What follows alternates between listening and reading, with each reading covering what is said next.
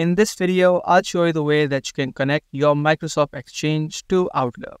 Welcome back everyone to a new tutorial video. Microsoft Exchange is basically the account of your Outlook, which has the outlook.com email or the hotmail.com email.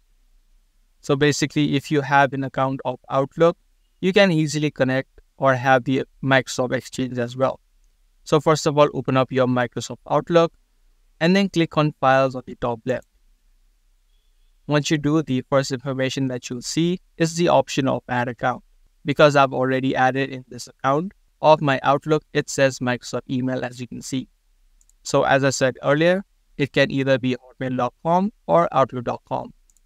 Click on Add Account, type in the name of your account, add in the email address,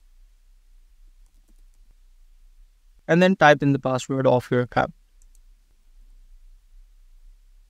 Again, reconfirm it, and then click on Next.